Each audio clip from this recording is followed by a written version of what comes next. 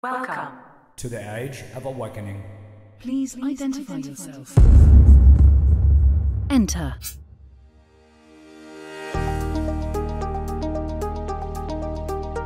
So let's start with this week's success snack, which is all about listening to understand, not to respond. Wait, what? Listen, have you ever had a conversation with your spouse, your wife, your husband, significant other, and unbeknownst to you, he or she is kind of ticked off? You kind of get that vibe. You walk in the house like, uh-oh, the hell's going on here? What did I do? So you're like, I'm not really sure what's happening, but you feel like you're getting attacked right off the bat. He or she is upset, and you're like, come on, what's happening here? Look, I know this has happened to you. It's happened to me. It's happened to all of us. Here's what happens, right? If you're like me, because right away, I'm like, what's going on? Immediately, I get defensive.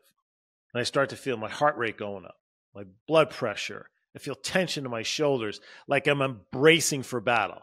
This is the fight or flight experience. And by the way, I have no idea and no mindset of fleeing. I'm there to fight. I'm ready to go. I'm not going anywhere. So now that I'm convinced I'm standing my ground and I'm ready to go at it, I'm like, okay, where's this going? What's happening? And I'm already beginning to prepare in my mind what I'm about to say. And I'm getting emotional. I know that the words are going to come out. They probably won't be as positive as I would like them to be.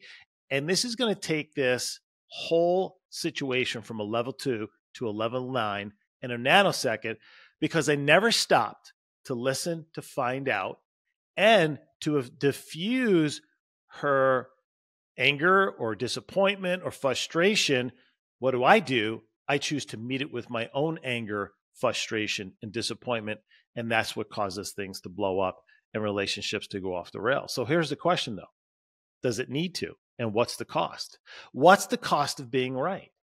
Is it hurt feelings? Is it resentment? Your lack of empathy? Your inability to understand, which leads to lost intimacy? And of course, long-term damage to you and your relationship. And at what reason? Just the need to be right? Guys, that's ego. That's crazy. And I've done it. I know better. I'm a little more aware now. I can't say I'm perfect at it. A good friend of mine once told me, say, Jay, you're either working on your marriage or you're working on your divorce. Choose one. You can't have both. So I ask you this, what's more important to you, your ego or being right or being kind and understanding? So I have a suggestion for you. This is what's worked for me. When I start to feel I'm being attacked, and innately I start to feel that I start to feel that anger welling up in me, and I know I'm getting defensive, I stop, I take a deep breath in, and I pause. And then I shut down the response aspect.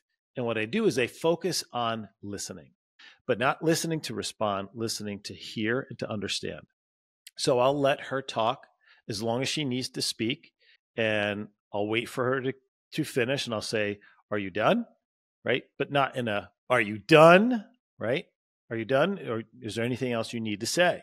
And then what I'll do is I'll repeat back to her everything that I just heard. So multiple things happen in this situation. Number one, they felt like they were heard. When you repeat back everything they just said, they know you now have an understanding. And we minimize or eliminate entirely the conflict of lack of understanding. Secondly, there's a level of empathy, and that begins to lower their anxiety, their frustration, their anger. And then from that point, my response is, what can I do if I did something wrong? Sometimes even if I didn't do anything wrong, what can I do to fix it, to make it better? Or do you just need to vent? So I let her choose. You need to do this? Okay, I'll do it. So sometimes do I have to crawl with the tail between my knees and, just accept it? Yeah, but again, that's way better than not talking to each other for the rest of the night, sleeping on the couch, and then having it spiral out of control. Believe me, I know. I'll be married 36 years in September. I kind of figured some of this stuff out. So if you want to have a great relationship, learn how to listen, to understand, and not to respond. And you can use this in any aspect of your life, in business, with partners, It's so powerful, and you will gain great affinity with your partners and your spouses and your team members and so on and so forth. And you will truly become a heartfelt leader.